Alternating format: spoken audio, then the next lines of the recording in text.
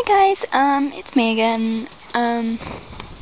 So today I'm going to be doing a few updates like what I haven't told you. So first of all, I just thought I'd show you the little den I made for the pigs. So they've got like a tea towel on top, just makes it look nice. They've got their box, and then they got their bed, which as you can see, a lot of guinea pigs won't share.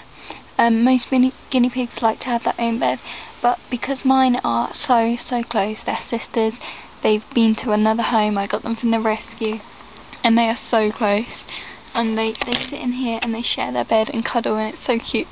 And yeah, and they're also getting on 6-7 years old, and most piggies live from like around 5 to 7. That's the age that they get to. So they're quite old and soppy now, and as you can see, they love their little bed. And yeah, so that's that in there.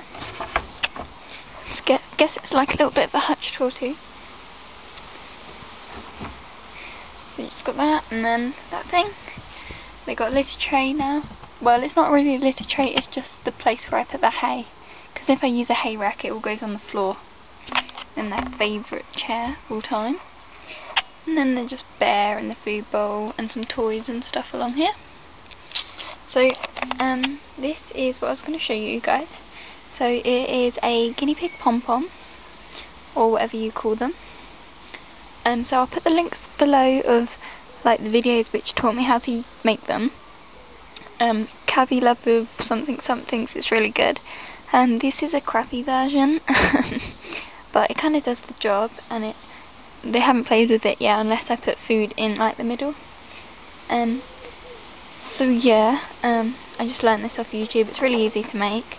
I just use crappy pyjamas like material instead of proper fleece, because I only have a couple of fleeces and I use them all, so I wasn't going to cut any up, and I'm not going to go buy a new one just to make one pom-pom or whatever. Because it's a bit of a waste. So yeah, and because I use pyjamas, it's like patterned on one side but not on the other, so that makes it also look a bit worse. There's a black cable tie there. But yeah, that's just the little thing I made for them.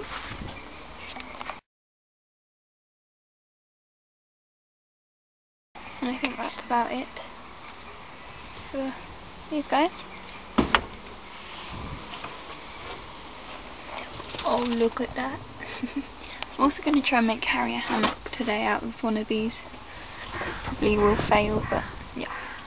So that is the piggies.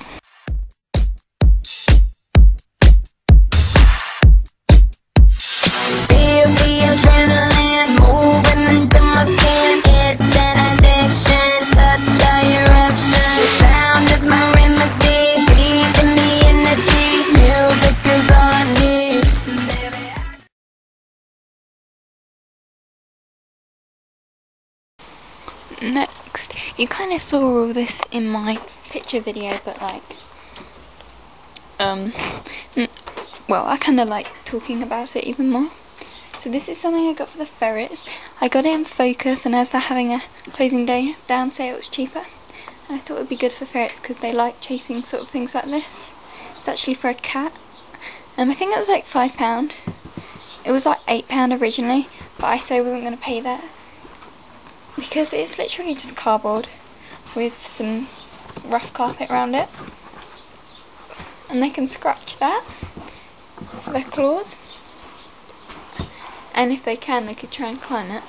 And it's just got a little hole here, and I thought I'd put loads of old t-shirts and things in for them to snuggle with for the ferrets. And yeah, so that's that thing. Next thing is the run. I'm just going to go show you it and then come back in here and talk.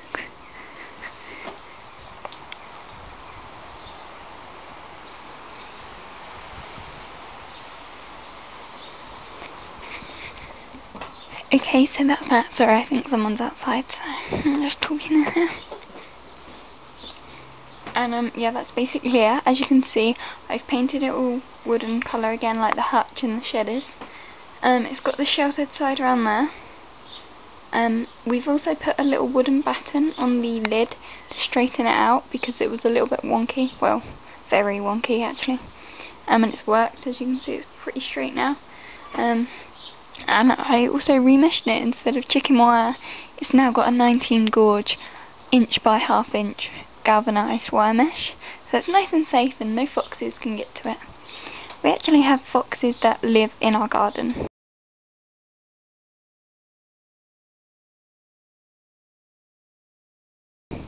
Yeah, they never come in here though because of the dog, so I like to keep things extra safe. So now they can go in that and eat the grass and things, and I also might use it as part of my ferret setup and get a new run for the others.